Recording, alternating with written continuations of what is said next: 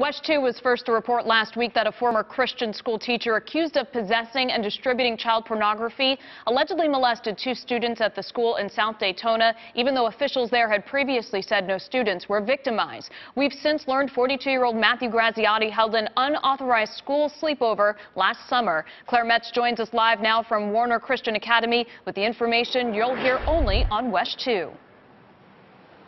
Right, Warner Christian administrators, church leadership didn't know that several students were allegedly molested right here on campus until we told them about it last Thursday. South Daytona police are investigating. And they didn't know about the sleepover event at all until the FBI arrested Matthew Graziati. This was a totally unauthorized event. Pastor Steve Birch says anything scheduled by the church school, for the school, at the school, must be approved and placed on the calendar.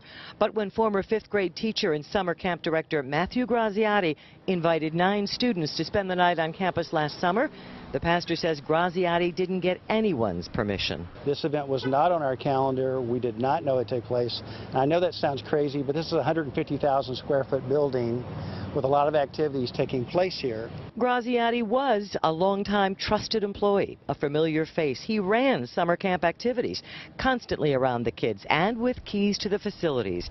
Being on campus at night, not unusual. And unbeknownst to the administration, Graziati sent home permission slips to the parents of the children, junior counselors, invited to spend the night as a thank you for their efforts. He would have been suspected if he had not followed regular procedure of getting permission, and by doing that it kind of made it seem safe and legitimate. But police say it was anything but safe. The FBI allegedly found images on Graziati's home computer of him molesting several 13-year-old boys as they slept. The kids got to stay, watch movies, have pizza, and then sometime during the night they were victimized. The pastor says he's devastated. A teacher allegedly betrayed the children, families, colleagues, the faith, in part right here. It's a very, very hard thing to understand, but there's a lot of evil in the world, and this is certainly one of the great ones.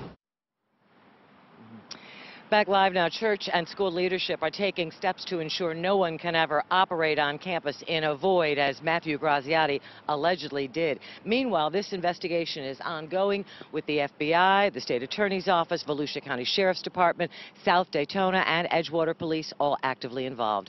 We're live in South Daytona, Volusia County. Claire Metz, WESH 2 News.